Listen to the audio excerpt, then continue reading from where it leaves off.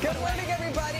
It is a Monday. I'm calling it a musical Monday because just for you, he is back. Grammy winner Miguel is going to perform in a BT exclusive.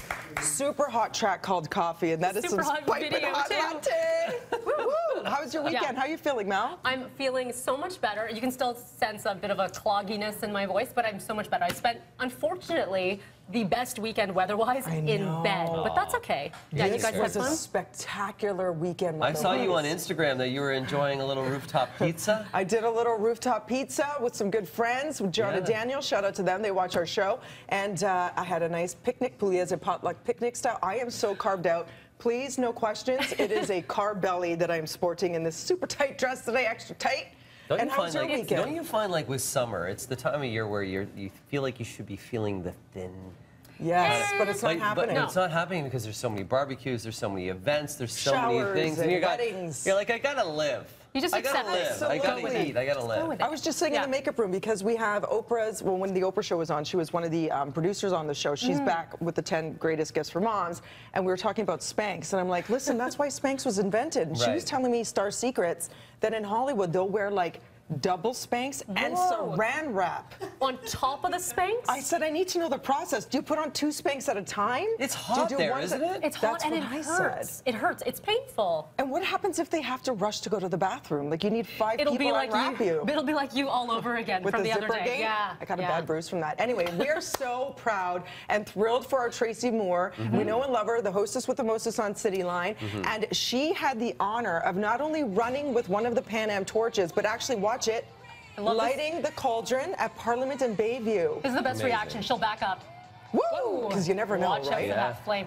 This was a really cool ceremony, the entire run, because a lot of people are not only talking about the run and lighting of the cauldron, which Tracy did an amazing job, but the Bloor Viaduct, the lighting of the luminous veil, it's been years in the making. Okay, look at this. Basically an art installation.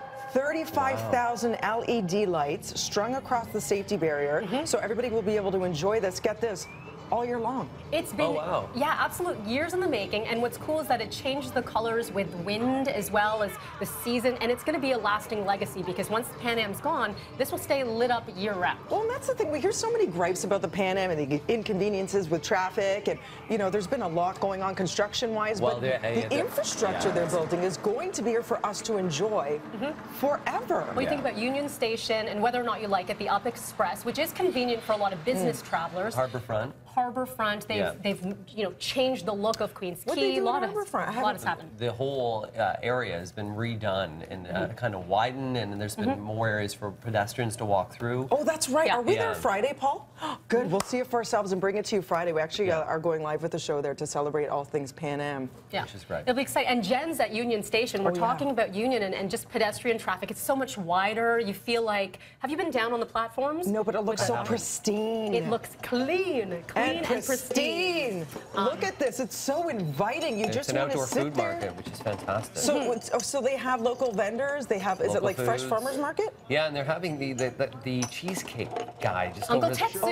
Oh my! Like I drive by that every day. Your dad's there? No. No, this one no. But that cheesecake.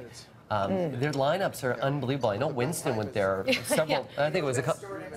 He opened one next door, and that was a couple months ago that you went. He opened up a store next door? They opened up what they call a matcha cafe, where you can get like ice cream and coffee and all that. So now there's another Uncle Tetsu's right next door. And is there a lineup for that one too? There is this. It's a much smaller lineup. People still go for the legacy product. Their we hero tried product, it here on the show, and I think it's one of those acquired tastes. It is. It's a very unique flavor, but people will line up hours and hours for it. Amber's lying. She's like, code for it. You didn't like it. No, listen. No, here's the thing. It's called a cheesecake, so you expect cheesecake texture, you expect layers of graham crumbs, and it's not that. A different taste, It's more of like a Speaking of cheese, I had some wonderful buffalo mozzarella over the weekend. Oh, with some tomato, little basil? Yeah, a little basil, Why didn't you bring in to share? Olive oil. That there is love. Why no sharing? Why no sharing? It's Sharing's gone. caring. It's gone. Gavin ate it all, my son. Blame it on the kids. Now we're hungry. Good Monday morning, everybody. About that news. 7 o'clock, it's happening.